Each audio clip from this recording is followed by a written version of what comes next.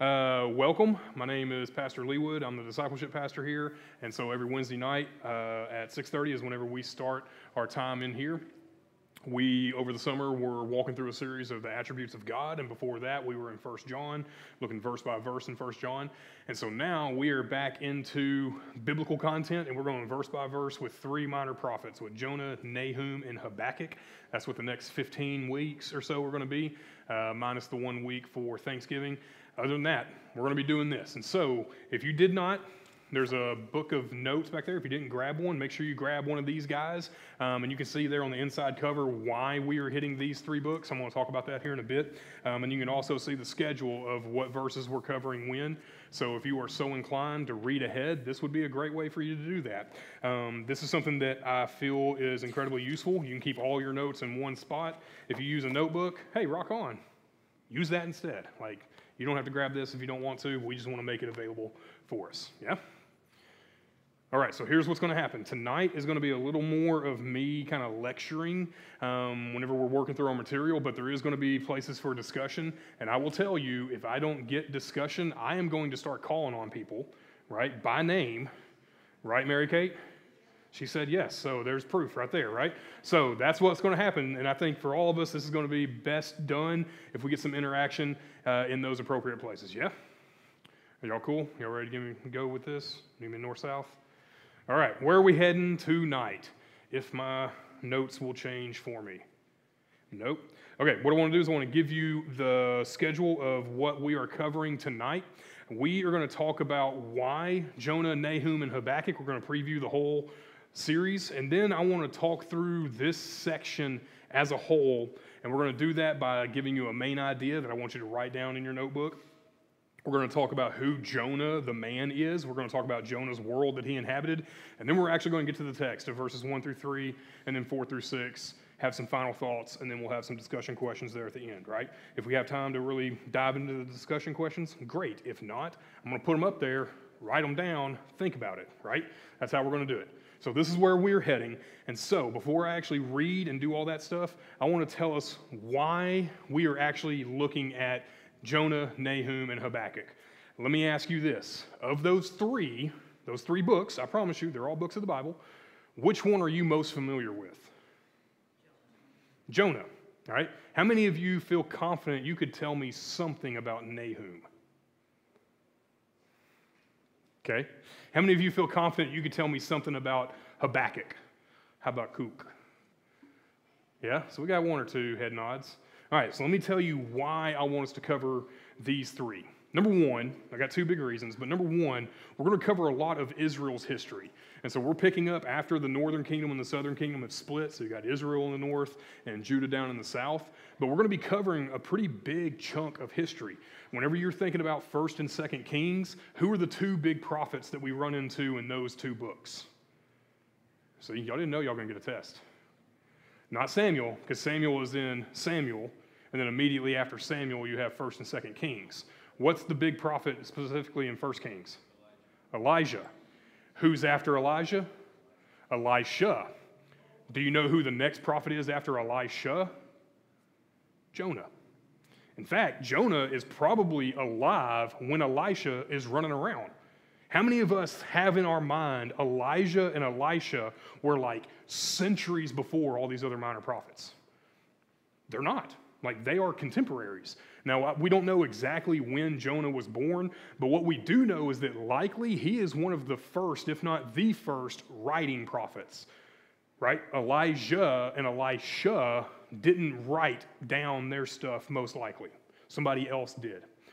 However, when you look at Jonah, there's a lot of detail that either he wrote it or he told it to somebody who immediately wrote it, because it's actually pretty well attested early on. Okay, so we're covering a big chunk of time because we're going all the way back to Elijah and Elisha, boom, Jonah right then. And then the second big thing that we're covering in this time is you go from Jonah, who's talking about Nineveh, and then Nahum, who talks about the destruction of Nineveh. So you have the salvation and the destruction of the same city. And then you have Habakkuk, which brings us all the way to basically the Babylonian exile, which makes him a contemporary of whom? Who was that? Jeremiah, and he's right before Daniel. So you see, that's a big chunk of history there that we're talking as well, right? So we're going all the way from the northern kingdom is still around to they're about to not be, all the way to the southern kingdom is about to be destroyed and exiled as well. Yeah? So that's the first big reason. We're covering a huge chunk of time. And the second main reason is for each individual book. They're giving us three things that are unique from all three. So here's the first of those three. Whenever we encounter Jonah, what we're actually running into is a really well-known prophet, which is what y'all said. You knew more about Jonah than Nahum or Habakkuk. But what I am telling you is, I don't think we actually know the lesson that we're supposed to learn from Jonah. How many of us have the idea in our mind that Jonah and the whale, and that's the story of Jonah? Most of us have encountered Jonah in children's books, or if you're old enough, the flannel graph, or whatever it may be, right? Like, that's Jonah. And what I'm telling us is, no, I think there's a lot more to Jonah that is for us. And if that's true, then I want to give us something that we're incredibly familiar with, but now we need to understand what it was really about. So that's Jonah. And then in Nahum, we get what we kind of expect. We get that prophetic judgment that's being announced by these minor prophets. He's kind of like the angry dude that you have in your mind. I don't think that's exactly what's going on, but he kind of fits that bill. And so I want to give us some tools about how to handle reading a dude like that, because if you understood Nahum, now you can read Hosea or Obadiah or Jeremiah or Daniel, right? And then lastly, this is the last of the three, Habakkuk, you're going to run into, a completely unique book. Do you know who Habakkuk is prophesying to? Who his audience is? Anybody? Does anybody want to take a guess?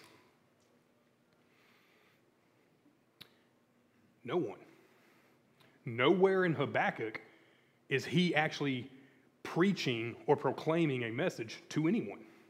Now, what we know is from the recording of the book, he would take that content and then eventually go and preach. But in Habakkuk, do you know what it is for the first 2 chapters? And there's really only a couple, right? It's him having a conversation with God, and then there's like a formal prayer. That's it. So you're seeing like a radically unique book that's just tucked away right there in the middle of the Old Testament. So that's why we're hitting these three, because I think we're getting something from the timeline, and these three each individually offer something unique that's going to prepare us to be able to read all of the prophets, all the minor prophets, reading a big chunk of the Old Testament whenever you get to Elijah and Elisha, because Jonah reads a whole lot more like Elijah and what happens in 1 Kings and 2 Kings with Elisha, way more than Jeremiah or Lamentations, okay?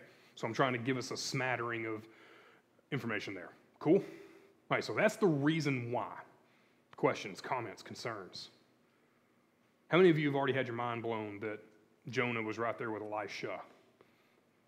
Kind of crazy, right? But there we go. Okay. All right, here's what I want to do now. I want to give you the main idea, and then I'm going to read. Actually, we're going to read, and I'm going to give you the main idea. I want you to write it down. We're going to return to it towards the end of the night, and then we're going to go from there. So if you have your Bible, go ahead and turn to Jonah chapter 1. We're going to pick it up in verse 1 all the way through verse 6. And by the way, we're talking about Jonah, Nahum, and Habakkuk.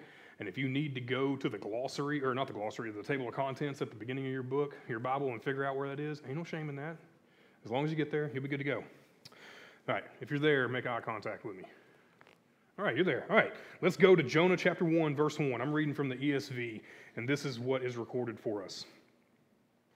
Now the word of the Lord came to Jonah, the son of Amittai, saying, "Arise, go to Nineveh, that great city, and call out against it, for their evil has come up before me." But Jonah rose to flee to Tarshish from the presence of the Lord. He went down to Joppa, and he found a ship going to Tarshish. So he paid the fare, he went down into it to go with them to Tarshish, away from the presence of the Lord. Are you picking up some repetition here? Verse 4. But the Lord hurled a great wind upon the sea, and there was a mighty tempest on the sea, so that the ship threatened to break up. And then the mariners were afraid, and each cried out to his God. And they hurled the cargo that was in the ship into the sea to lighten it for them. But Jonah had gone down into the inner part of the ship and had lain down and was fast asleep. So the captain came and said to him, "What do you mean, O sleeper? What are you doing, guy? How are you sleeping? Arise, call out to your God, and perhaps that God will give us a thought and that we may not perish." Here's the main idea that I want us to see from this section. And you're going to see this kind of play out throughout the rest of Jonah, but here's the main idea for tonight specifically. Jonah's disobedience brought about disastrous results for not only himself, but also for others. And the same thing is true for us. Jonah's disobedience brought about disastrous results for himself and others, and we can say the same thing about us as well, okay? And so even right now, you probably have in your mind what happens with Jonah and his disobedience, and he runs away, and there's this storm, and he gets thrown in the water, and there's this huge fish, right? And all of that's going to come to play. But I think this kind of summarizes what we need to know from these first 6 verses, all right? I'm going to pray for us, and then we're going to dive into who Jonah the Man is, and you can keep recording down what you see up there. I'm going to pray for us. Father, we thank you for the fact that you have, in fact, recorded for us this story of our brother Jonah, of a man who has real obedience, but also real flaws. God, I pray that as we are working through this text tonight, that you would be honored by the way that we seek to understand what it is that you have written for our benefit and for our instruction, and that, God, that we would have your help and your assistance through the Holy Spirit to make that happen. And as is my custom, I would ask for you to pray for me, that the things I say would be beneficial, they would be accurate, they'd be clear, and that I would say nothing that's out of harmony with the gospel. If you would, just pray for me.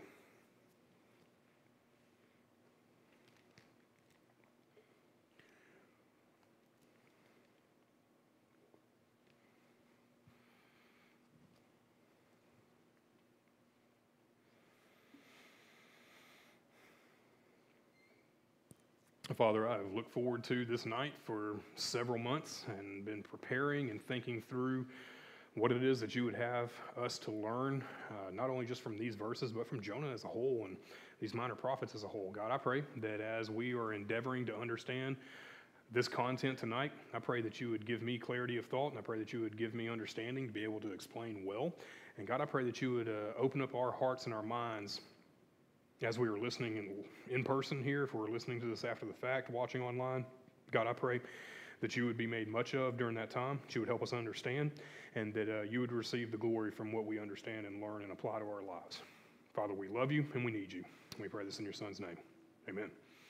Amen. All right, so that's our main idea. Jonah's disobedience brought about this disastrous result, far more than he bargained for, and it wasn't just for him, it was for everyone else around him as well. We cool with that? Y'all got that written down? If you don't, you can catch it later, all right? Okay, so let us talk about Jonah the Man. What do you know about Jonah that's not from the book Jonah? Does anybody know anything? Amy, what you got? He was what? He was buried when? In Nineveh, okay.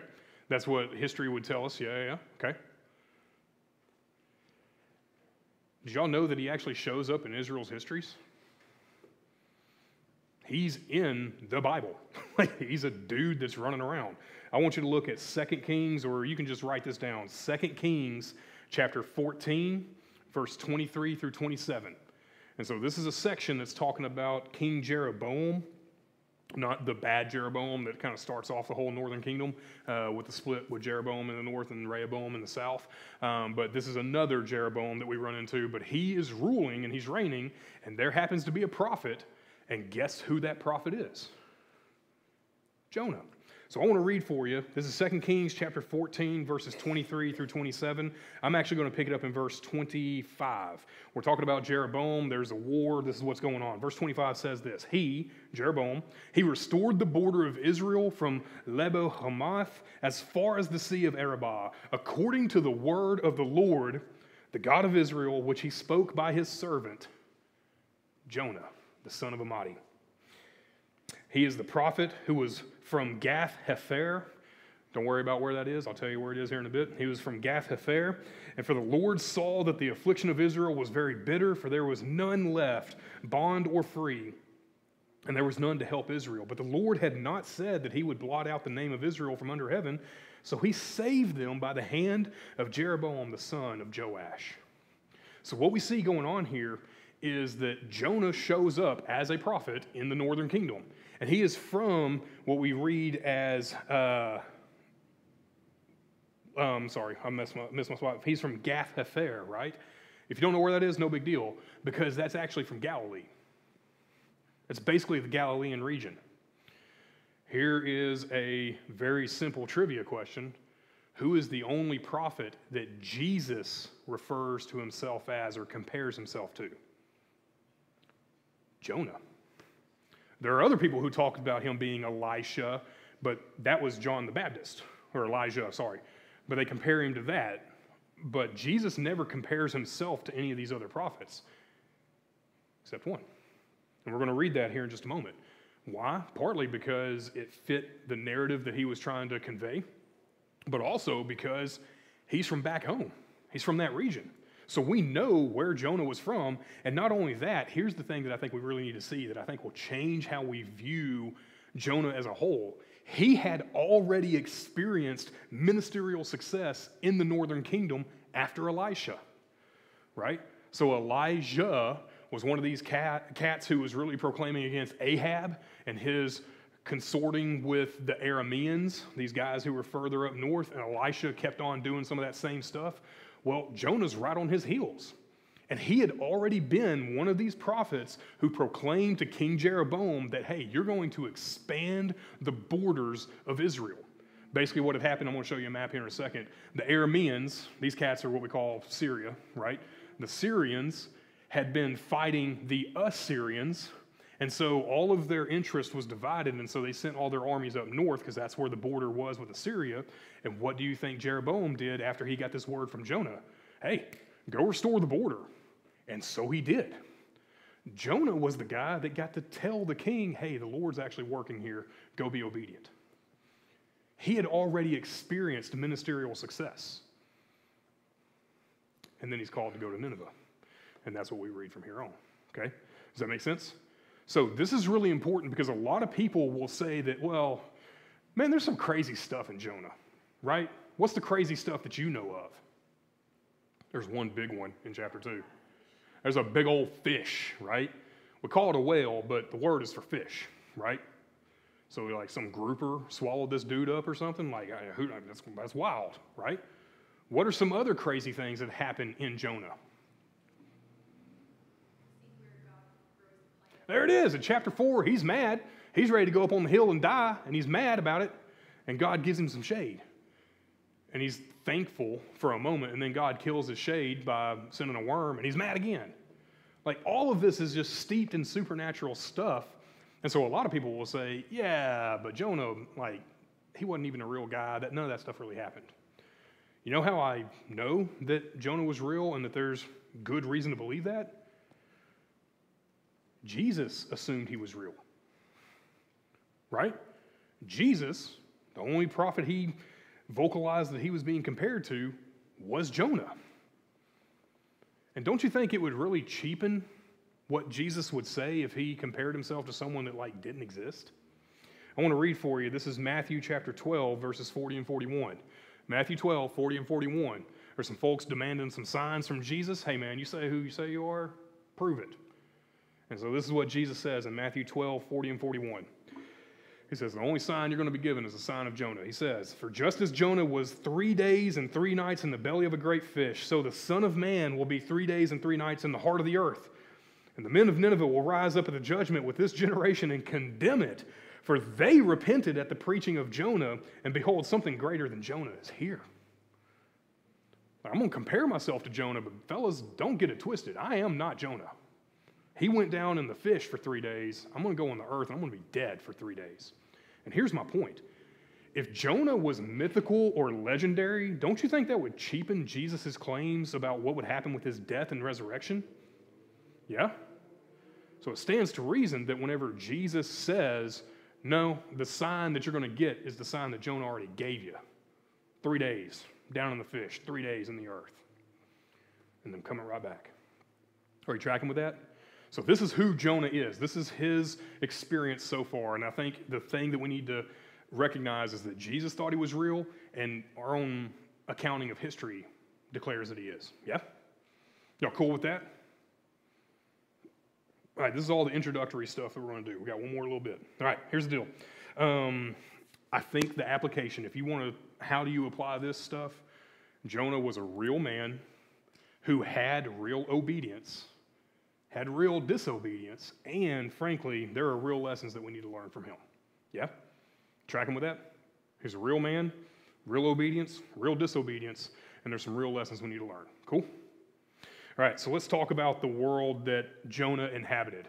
So this is about 780-ish BC. So this is after Elijah and Elisha and them boys are off the scene. So I'm just going to point right up here. All right, so you've got Israel and Judah. You got the two nations that are split right there. And then you have Samaria, which is the capital of Israel. And then right down here you have Joppa, okay? I want you to notice where Joppa is in relation to Samaria. It's southwest of there. You got Syria, which is the Arameans, which are just north of Israel. Remember, they were fighting the Assyrians, which is this big green blob all the way around here. This is the Assyrian Empire. They were fighting these cats up near Hamath, and so the Arameans put all their armies up north, and that's how Jeroboam took back the land, right? Tracking with that? So the other places that we know of are Nineveh. This is where Jonah is supposed to go. Take note of where Nineveh is in relation to Samaria. It is northwest. Come now, you see what I'm saying? He's supposed to go northwest. In which direction does he go? Southeast, okay? He is going to this place called Tarshish. Tarshish, we're going to talk about here in just a bit, is probably Spain. It's probably some area in Spain. All right, we're going to catch a boat from Joppa, and there's going to be this place that's all over. You got Africa that kind of runs over here. You've got Turkey, Greece, Rome kind of sits over here, and then Spain is like over on this edge. Like that's how far Tarshish is, okay? You're kind of putting all this map in your head. Just hold on to it for one more second. Other places that you might want to know, Babylon's down here for the Babylonian kingdom. They are kind of part of Assyria at this point. They eventually revolt. And then you got the Medes and Elam. That's Medes in Persia, Ecbatana and Susa. Those are places you hear about in Nehemiah, Ezra, and Esther, right? There's all sorts of stuff that happens in that area. We cool with that? So now that you have that oriented in your mind, here's what we're going to do with it. We're going to go now to Jonah, chapter 1, verses 1 through 3. We're going to read it again, and we're going to put some of that to good use. All right. This is what Jonah 1, 1 through 3 says. Again, I want you to listen for repetition. Now the word of the Lord came to Jonah, the son of Amittai, saying, Arise, go to Nineveh, that great city, and call out against it, for their evil or their disaster, their ruin has come up before me. But Jonah rose to flee to Tarshish from the presence of the Lord. He went down to Joppa and found a ship going to Tarshish. So he paid the fare and he went down into it to go with them to Tarshish away from the presence of the Lord. You tell me, what things did you hear repeated there that might be important for us to take note of? What repetition did you notice? He's running away from God. What does your translation say? He's not just running away. There's a specific term there. You'll see it in verse 1 and in verse 3. Verse 2 and verse 3. He's going down. Yep, that's good. And he's fleeing from what specifically?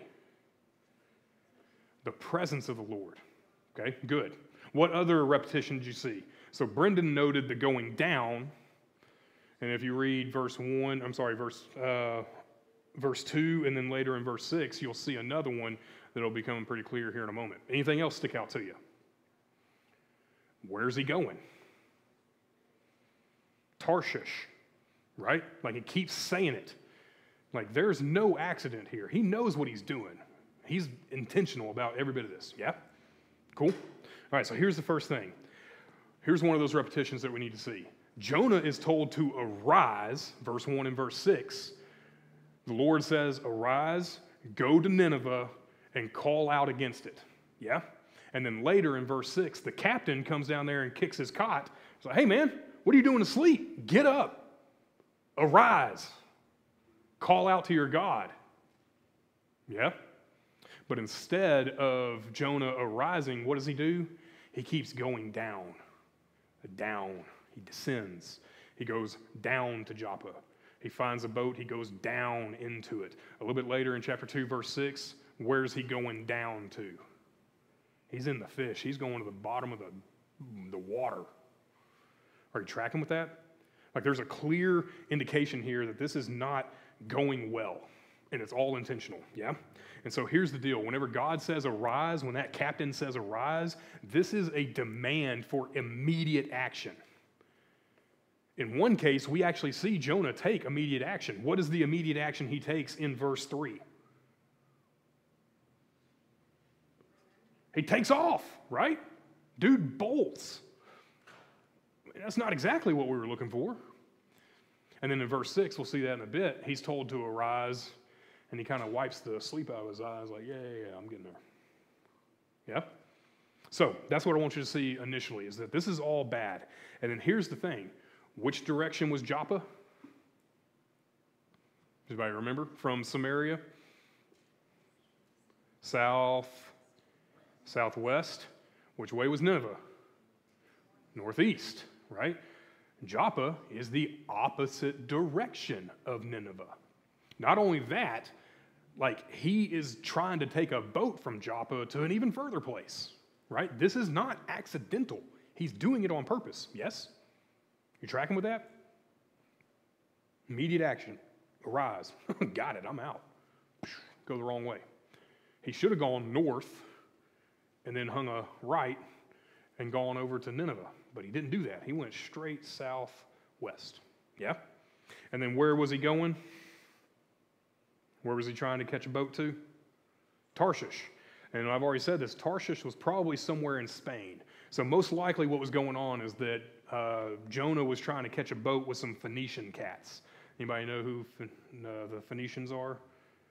Anybody at all? I'm looking at you, Brennan, my history guy. What's the most famous Phoenician colony? Carthage. The Punic Wars. These cats who fought Rome, Hannibal, ring a bell? Those are Phoenician cats. These dudes owned the Mediterranean. So they knew everything about the Mediterranean. They had colonies everywhere, and it stands to reason they were going to Tarshish, like they're going all the way to what is now today Spain, right? And that's important. Why is that important given what we know geographically? I mean, you saw me point my laser pointer all the way over here. Like, what is the significance of Tarshish then? It's on the other side of like what could feasibly be known at that point. It is as far away as he could get, okay? Whenever we as Americans are talking about a real place that exists, but it's also like incredibly far away, that's going to take a huge amount of effort to get to, what is the name of that place that we reference? Does anybody have an idea? Starts with the letter T. Not Tarshish. Timbuktu. Timbuktu is a real place, right? But what do we mean when we say Timbuktu? Like, man, it's out there, dog. Like, it's so far away that, like, you can't even fathom what it's going to take to get there. Tarshish, just do a quick Google in the Bible. It shows up a lot of places. And it always shows up as this place that is so far away. In fact, it's a colloquial reference that it is so far away that it's somewhere that God is not. Whenever you see Tarshish being referenced in the Old Testament especially, it is normally referenced as, hey, there are these kings who are going to be coming in the restoration of God's real kingdom. There's going to be these kings from the south, from Ethiopia. There's going to be these people that come from very distant lands, and they're going to come and they're going to recognize that God is Lord. And they're using Tarshish as like, hey, even those folks recognize how great God is. But the point is, when a Hebrew references this, he's talking about a place that is somewhere that God is not. Because why is Jonah going to Tarshish? What's he trying to escape? He is fleeing from the presence of God. And if you're a Hebrew, where is that place? Timbuktu, Tarshish, right? Are you tracking with that? All right, so that's what's going on in verses 1 through 3. So how are we actually supposed to apply this? Well, then let's just ask a couple of questions. It seems to me that Jonah, this is his rationale. He seems to think that since he can't escape God's call on his life, which we've already seen that he is called to be a prophet because he's already talked to Jeroboam. He's already experienced ministerial success, right? He's already done the whole thing, and now he's being asked to go to Nineveh. He knows he can't escape God's call. What's the next best thing? I'll just get away from God altogether. Now, here's the problem. Whenever we look in chapter 2, I'm going to point it out when we get there, Jonah is intimately aware of many of the Psalms of David, including Psalm 139. So in Psalm 139, this is David saying, you are intimately aware with every detail of my life. You've knit me together in my mother's womb. If I ascend to the highest heavens, you're there. If I go to the bottom of the ocean, you're there. Hint, hint. Jonah knows these things. He knows he can't outrun God. He sure does seem to be trying, though.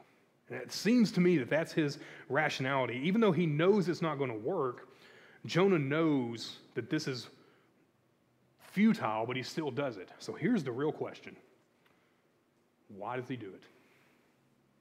For a man who had already experienced God's call, a man who had already experienced ministerial success, for a man that knew certainly about the graciousness and the kindness of God, why is he bolting now? You tell me. It's going to be hard. I like it.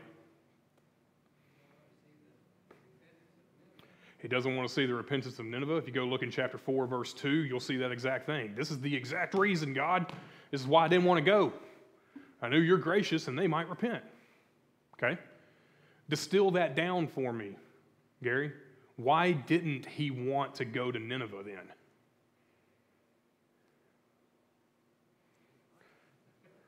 Go ahead. He didn't like them. Rich? He didn't think God was going to hold him as accountable as Jonah, was holding him. Maybe Jonah knew a little bit better than God. Like, hey, man, these are the guys that are like, they're bad. I know about them. And in fact, they're proven to be bad in about 50, 60 years, because guess what? They destroy his hometown. Right? So far we have, it's going to be hard. I think we can also add, it's going to be a really long way. It's going to be a hard, trip to even get up there, right? He doesn't want them to experience. He doesn't like them. He thinks they deserve something less than what they should get, right? Or I'm sorry, they deserve less than what God would possibly give them, right? They're not deserving. Any other reasons spring to your mind as to why Jonah wouldn't do this?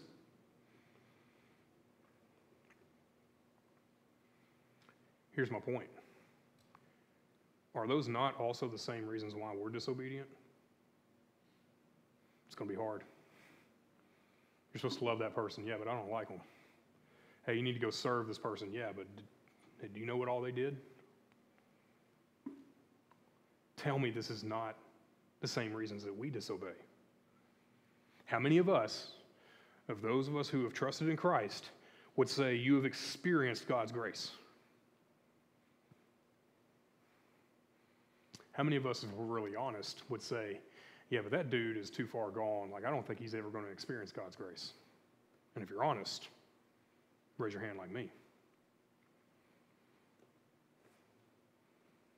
So why did he do it? I think it's for every one of those reasons. I think this is really important for us. This is how we're going to apply it. I think for Jonah, he was looking for an out. But I think the point is, there is no out. God's call is real. It's effective.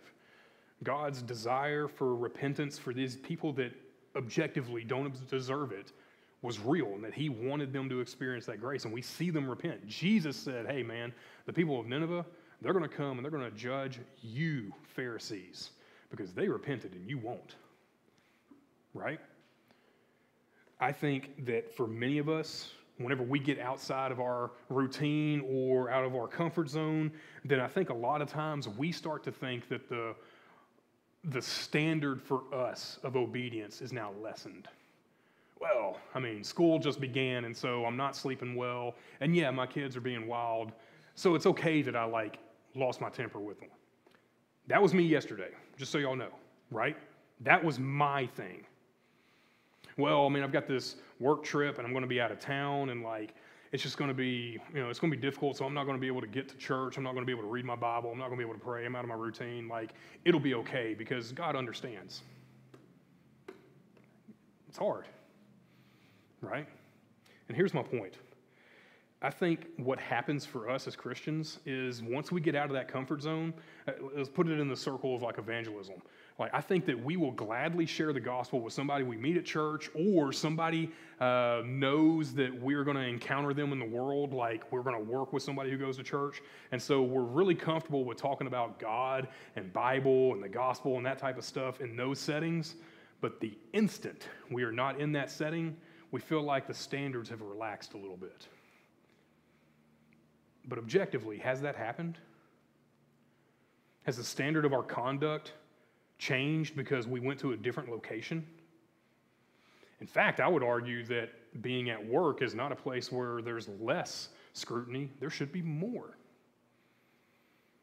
Guys and girls who go on work trips and they fall into pornography or alcohol abuse during that time because no one else is going to find out. Like, you really think you're pulling one over on the old man?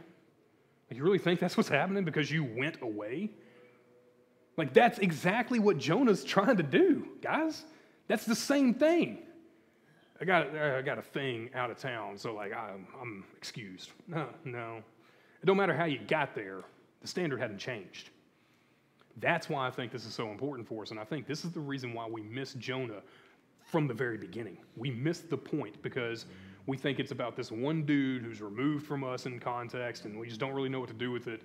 But I'm telling you, we are far more like him than we want to admit. Yeah? Are y'all tracking with verses 1 through 3? All right, questions, comments, concerns? All right. Then let us look at verses 4 through 6. Let me read that again. So God has let Jonah run. He's let him get to Joppa. He's let him buy a ticket. He's let him go in the boat, and he's let him go to sleep. Verse 4. But then the Lord acts. The Lord hurled a great wind upon the sea, and there was a mighty tempest in the sea, so that the ship threatened to break up. And the mariners, the sailors, were afraid, and each cried out to his God. And they hurled the cargo that was in the ship into the sea to lighten it for them. But Jonah had gone down into the inner part of the ship and had laid down and was fast asleep. And so the captain came and said to him, "What are you doing?" "What do you mean, sleeper? Get up. Arise, call out to your God, and perhaps the God will give a thought to us that we may not perish." How many of y'all have in your translation of verse 4 that God sent a great wind or a storm? Sent? Okay. I'm not bashing on the word, but that ain't what the word means. That word does not mean send. It is far stronger than that. He doesn't just send something. He hurls it. That word is tool. Tool means to hurl or to throw. In fact, you see that exact same word with what the sailors do with the cargo. Do you think the sailors sent the cargo over the edge gently? No, man, they were chunking that junk, man. We got to get it out of here now. Every bit of it. Go. Get it out. We see them doing that a little bit later on, and you know what they do with Jonah eventually? They send him into the water, right? Did they send him or did they throw that dude?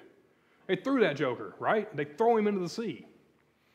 So here's my point. Like, this is not some like docile thing. In fact, you'll see the ESV translates it as tempestuous multiple times in verses 7 through 17, that the sea is getting more and more tempestuous. It is getting riled up. This is not something that just happened. God is acting definitively. Are you tracking with that? Okay.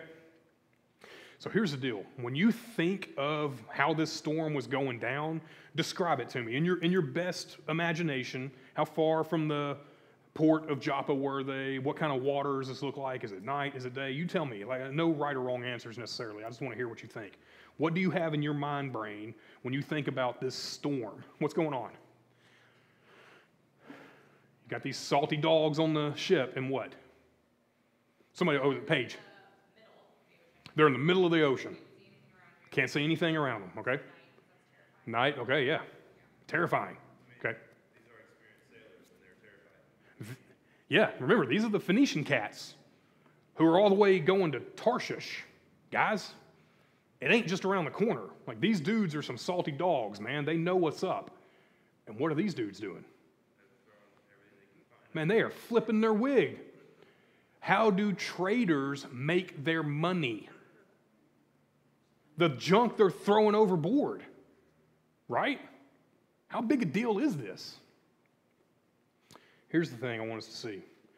God is absolutely threatening to wreck this ship and probably others just to get to Jonah.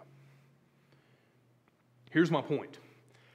If this is a supernatural storm, which is what they accredit it to, right? The mariners, the sailors, what do they start doing? They just start battening down the hatches and saying, oh, we'll be good? No. What do they start doing? They start tossing stuff overboard, and what else? They start praying. Hey, man, whatever God you got, start praying to that dude, because hopefully we can make it out alive because of this. They attribute this to some supernatural thing. In your mind, even if it is in the middle of the sea, whatever, is it like a storm that just kind of follows this boat? Is that what you have in your mind? Because I think for a time, that's kind of what I thought. I don't think that's what's going on. Like, this is a huge storm. It wouldn't be all that impressive if it was just like localized. Like, I get it. It might have its own kind of novelty, but like, that's not how waves work. You ever thought about that? Localized storms don't produce those kinds of waves where it's literally going to break the ship up. And what we'll see in the next section is these guys, they try to strap everything down, they throw stuff overboard, they start rowing hard to get to the edge, get to the coast, and so no matter how far off they are, like, these guys are losing their wits. But here's the deal. God thought it was prudent to do such violence in the sea, even if it meant that ship and others were threatened. And even if I'm wrong, let's say I'm wrong. Okay, it wasn't multiple ships. Who else is threatened by Jonah's disobedience? Every dude on that boat. You see how Jonah's disobedience is bringing about more disastrous results for himself and others? I think this is really important because the deal is the sailor's fear is real.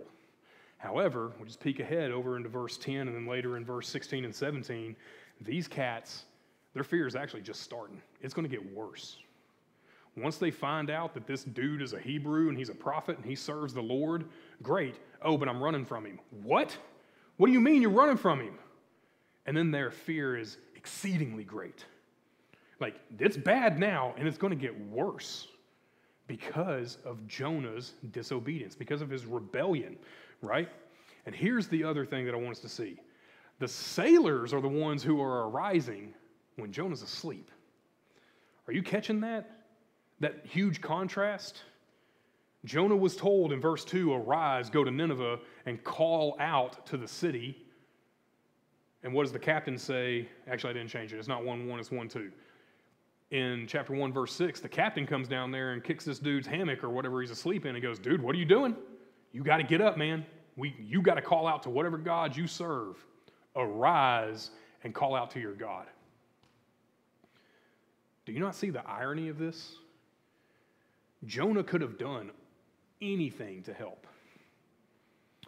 In the text, does Jonah pray in this section? So how are we supposed to handle this? Let me ask this question first, then we'll get to our application.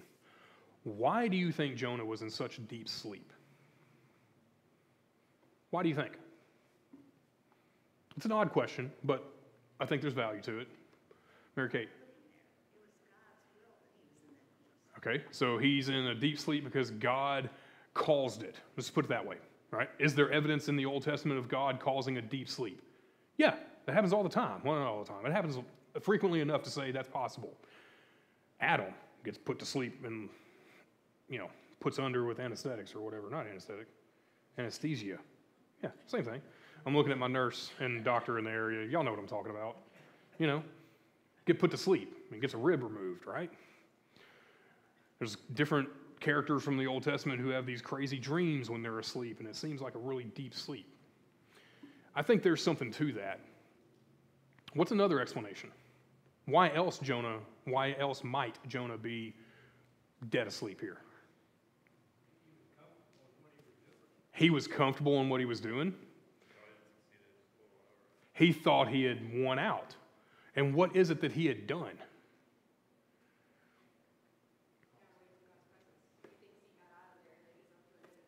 I got nothing to worry about. Pulled one over on the old man. He'll never know.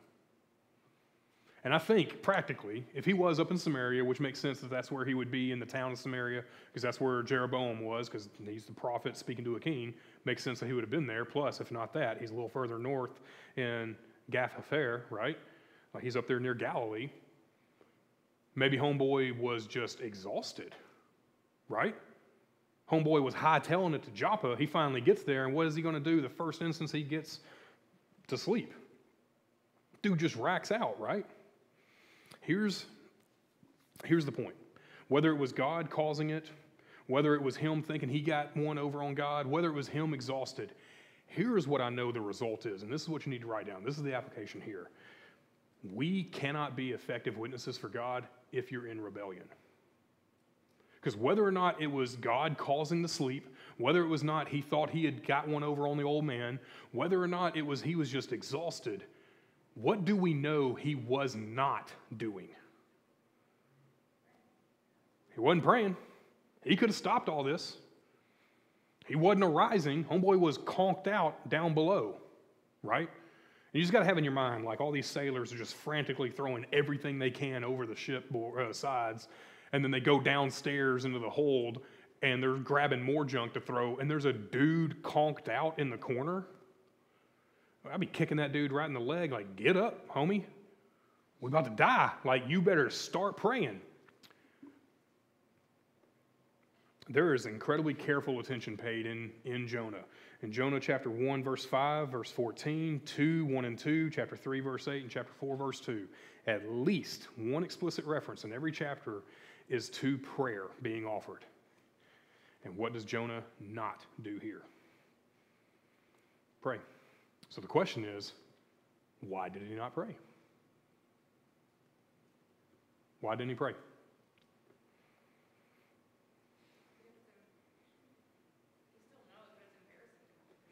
It's embarrassing to have to confess what? Mm-hmm. And eventually, what we're going to see in verse 7, like, okay, all the sailors, they finally get on deck and they start drawing lots, and the lot falls to Jonah, and they're like, dude, what'd you do? Oh, by the way, I'm on the run from the Lord. And they're like, what? Are you serious? Like, you're running from the Lord. And so he finally comes clean, but like that's after he, in their world, he has no other options. Like everybody knows something's up with this dude, right? Why else isn't Jonah praying? So he's embarrassed. What else? He's already trying to get away from that dude. You think I'm going to go pray to him? I'm trying to flee from God. You think I'm going to pray to him right now? And this is why I'm saying, if we are in rebellion, you cannot be an effective witness, because the very thing you need the most is this anchor, this lifeline of prayer, and he ain't gonna do it. Those requests for being saved and rescued from this situation, they are impossible for someone who is in this kind of rebellion until repentance takes place. Not only was Jonah in major peril, who else was in major peril? These sailors at a minimum, and however many other ships were in this same storm. And to Jonah, it didn't matter. Yeah? And we're going to see it doesn't matter so much that eventually they throw him overboard, and he's like, okay, well, this will work. And he still doesn't escape. I mean, there's still 2 more chapters of junk after that. 3 more, really. Yeah? Are you tracking with why this is such a big deal and how we might actually miss the content of Jonah and like what the point of it is? Cool? Give me a north-south. All right, so, Rich.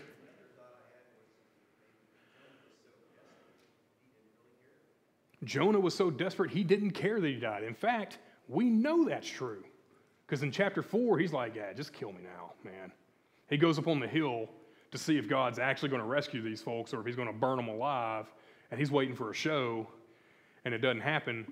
And then God confronts him, and he's like, this is what I told you. This is why I didn't want to come here. Just kill me. That's what Jonah says. Yeah? All right, so here's what I want to do. I want to return back to our main idea. Jonah's disobedience brought about disastrous results for himself and others, and it's the same thing for us. Here's the thing. When you think of these disastrous results, what comes to your mind for this text in 1 through 6? What are the disastrous results?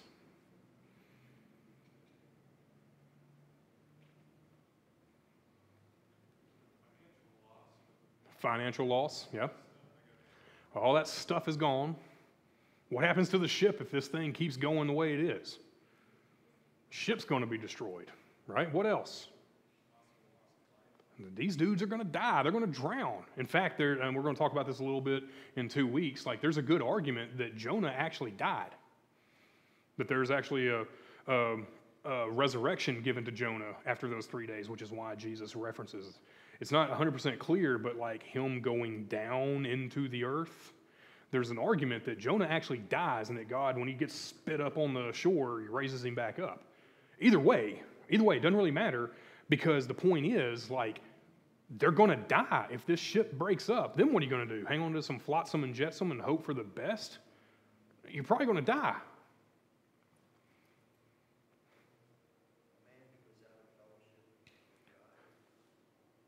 Y'all better listen.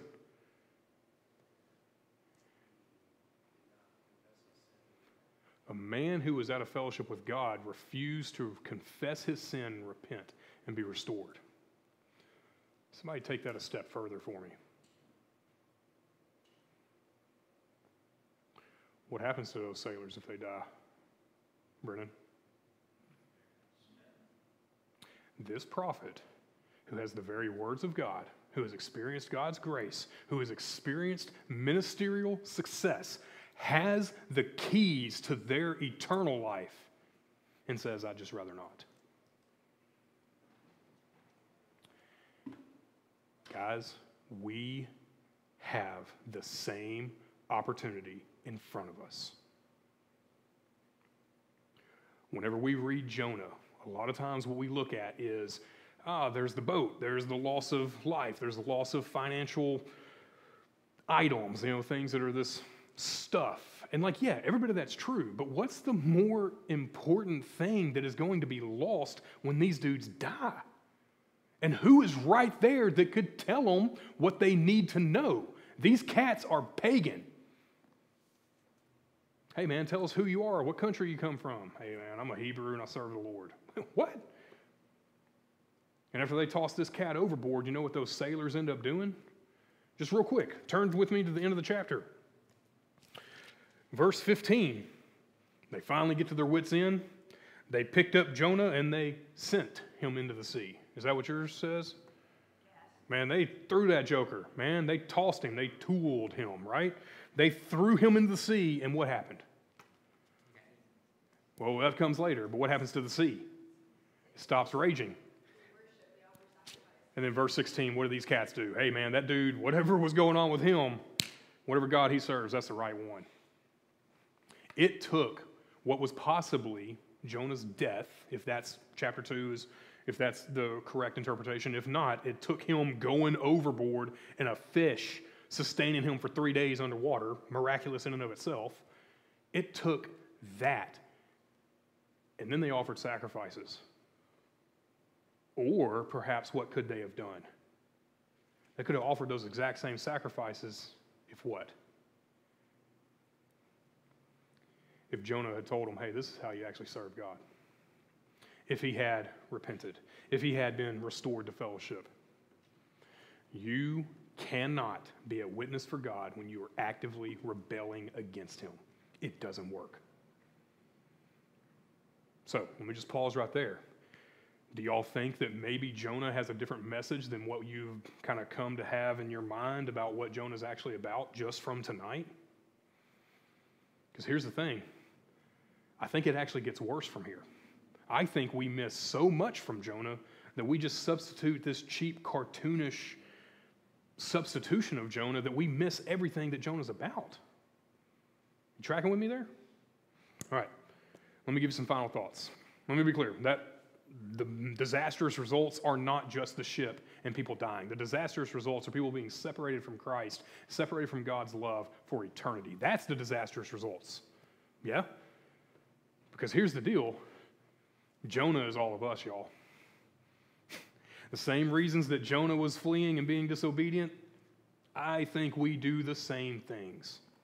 What is something that we as Christians are disobedient to do? Come now. You know the answer. Just say it out loud. What is it we're commanded to do by Jesus? Tell others. When it comes to the Great Commission, there's either adherence to or disobedience of. Period. There is no third option. And when it comes to making disciples, it is impossible to do that if you're not being one yourself. Jonah is all of us. Here's the next thing. As quickly as we want God to come rescue us, that's how quickly we should be obeying God. But what we see from Jonah is the moment that he saw his chance of like, oh, I'm called to do this, and he immediately and runs the other direction, it leads to disaster. So as quickly as we want God to come and have influence in our life, that should be how quickly we respond in obedience to the Lord. And just real quickly, how many of y'all are doing great in that department? Because I'm not that great at it. Just be clear, like I'm not. I think I'm pretty good at being obedient a lot of times. But man, what about those other ones? You think that kind of disobedience is just, not a big deal? Because here's the deal. Rebellion does invite God's wrath. Make no mistake about it.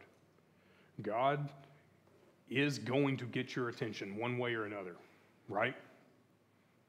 He is going to get your attention. And if this rejection of God's grace is what your life is marked by, then yes, it is inviting wrath from God because you've rejected the one place where there is grace and mercy and forgiveness. What else is left for you then? Because here's the deal. God will wreck your ship to get your attention. He'll wreck it. I don't know what your ship is. Maybe it's your house. Maybe it's your financial status. Maybe it is your job. Maybe it is your reputation. Maybe it is whatever. Make no mistake, God will wreck that to get your attention. He will. And here's the last thing. If we reject God's purposes for us, we're rejecting the best purposes possible for us. Hey, Jonah, I need you to go to Nineveh. Yeah, God, I really don't want to. Yeah, I know you don't, but this is what is best. It's best because this is what I'm telling you needs to happen, and you don't understand it, but there is this whole city that is going to be restored to me. In fact, in about 800 years, my son's going to come, and he's going to say, actually, Nineveh repented in the right way, and they're going to judge this people, and I need you to go. And I'm going to bless you. It's going to be rough. It's going to be hard. It's going to suck. I'm telling you, yeah, that's going to happen. But I'm going to be enough. But when we reject that purpose that God has given us, you are going to settle for something that is lesser, period. There's not another purpose that God has for you that supersedes how great that is, that also comes with you being disobedient. You seeing that? Those two things go hand in hand. Yeah? All right. Paige.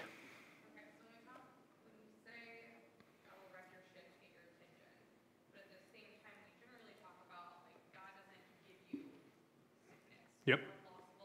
Mm-hmm. Yep. Yeah. So I would say that we have to be very clear in not attributing to God sin, because the Bible never does so. In James chapter 1, James says, let none of us say that God is tempting me, because God cannot be tempted with evil, and he doesn't tempt anyone with evil. So we cannot say that God causes sin. Now, this is where you get into that weird situation of like, does God permit sin? Certainly. Does God lessen its effects? Yeah. Does God allow it in all sorts of ways? Yeah, absolutely. But he doesn't cause it, right? And so we're seeing that tension. But here's the thing that I would say when it comes to God will wreck your ship to get your attention. I think a lot of times what we consider God's judgment is that there's like this one thunderous act, and that there's obviously God's acting in that. You go read Romans chapter 1, and you know what God does to judge people who are in their sin? He says, please stop. Please stop. This is not the way I want you to go. Please don't do that. And it'll get to a point where God says, okay, you can have what you wanted. And he passively just lets you go after what you want. So here's my point. I don't think that God in this one thunderous act, him judging, is the only way that he brings about judgment. There are plenty of ways where he just actively is judging, yes, but there are other times where he just passively takes his hands off and says, okay, these are the consequences that I've already told you will come from disobedience, and he lets you have it. He gives them over, is the phrase that Paul uses in Romans 1, over and over. Yeah? So I hear your point, Paige. There is something to philosophically, like, how does that work? How does God use that suffering? Yeah, absolutely. But if we think that God doesn't use suffering and wickedness to his ends, then I would say you're going to have a heck of a time dealing with the cross. Yeah? If we say that God cannot use wickedness and sin for his purposes, then there is no salvation for us. That's what you now have to conclude, because Jesus had done nothing wrong, had been sinless, and yet was crucified. And that was according to God's plan. I don't know how to reconcile every bit of that philosophically and intellectually, but I do think that there is something to that, like, yeah, that's how this operates. And I think that's part of the story of Jonah that we're invited to wrestle with. Yeah. Well, and I think when you read this within, well, we're not there yet, but we talked about the fellowship being like, so what did you do? Who are you? This seems to be an issue with you. Yeah. But in Job, when all of his friends tell Job, we're like, your life's a mess, what'd you do? You certainly had done something wrong, Job. What was it? Yeah. And so Yep. we look at that and think this is not Yep. right, they're a little crazy. Nope. Yeah, yeah. Yeah. But like, yeah, you did do something. Yep. So like they kind of No, yeah, absolutely, yeah. And so you're, even with your hand motions, you're stretching for, like, they seem to go together, but they are apart. That's what we call tension. Welcome to the Bible. This is why we need the wisdom literature, because here's the deal. Let me just explain it really quickly. Proverbs will tell you this is how you're supposed to live, right? Like, this is what is best. Ecclesiastes comes along and says, yeah, but there's all sorts of exceptions. I've seen this guy who's super wicked, and he had all sorts of money, and he lived to 100. Had a great life. And we're like, well, how do those two work? Do you know what the Bible also tells us? Hey, here's Job that lives out that tension of this is how life is supposed to be lived, which Job does, and yet he suffers. And so that's where God is inviting us into this tension of this is what it means to live in a fallen and broken world, and you desperately need him. And so the invitation is to rely on him and seek wisdom. Literally, wisdom literature is teaching us how to live a life that is well lived under God's purposes and his designs. But in a fallen world, it's going to be jacked up. And so that tension you're experiencing, welcome. That's the air we breathe. Yeah? And I'm not at all claiming to have the answers, but what I am saying is, good observation. Yeah. Yeah. And I think that's the deal. For the rest of your life, it's going to be working out that tension. And just like Jonah, you're going to be offered an opportunity to trust in God. Or you can run. You can run. You can try. You can try to pull one over on the old man, but it probably ain't going to work, right? All right. We've already gone over. Any other comments or questions? A lot. Well, hey, here's the good news. I'll be hanging around. Here are some questions you might want to consider. If nothing else, I just want to draw your attention to that third one. How might you be sleeping while your ship is breaking up? I don't know what the ship is. I don't know how you might be sleeping. But what is that in your life? Because I think that's the invitation here. For all the philosophical and intellectual questions you're bringing up, Paige, great. Like, let's work through that as best we can. Here's what I also know. There might be something you're sleeping through right now that you need to be woken up right now. And I'm telling you, there's an opportunity for that to happen today. If you need to have a conversation about what it looks like to repent, what it means to work through some of these things, I'm right here. I want to have this conversation with you. If you missed some of the notes, come up here. I'll get you taken care of. If not, check it out online. It's going to be on our website. It's going to be on YouTube. It's going to be on Spotify. We'll get you taken care of, yeah? Cool? All right. Here's the last thing. That's where we're going next week. We're looking at the rest of chapter 1, 7 through 17. Same time, same place. It's all going to be right in here. If you are a parent, you need to go get your kids from Mission Journey Kids. Youth will be wrapping up here in about 25, 30 minutes. So just hang around. But the band is going to be doing rehearsal here in a bit, so don't linger too long. They got work to do in here, yeah? Cool? All right, let me pray for us, and then we will be dismissed. Father, I thank you for the story of Jonah. I thank you for the account of somebody whom I believe was a real man that had real foibles, but also had real obedience. And God, I pray that we would be like the Jonah of 2 Kings and not like the Jonah of Jonah chapter 1. God, I pray that whatever it is in our lives that you are trying to communicate to us and how we are to repent and what is going on and how you're wrecking our ship, God, I pray that we would come to a point where we are repentant. We confess those sins to one another. We confess them to you ultimately, and that we would seek forgiveness. And Father, I pray that if there's anybody who needs to have a conversation about what that looks like, they'd come find me. And if not, I trust that your Spirit is exceedingly able to deal with whatever problems we are having. So Lord, right now I just confess that we need you and that we love you. And we pray all this in your Son's name. Amen.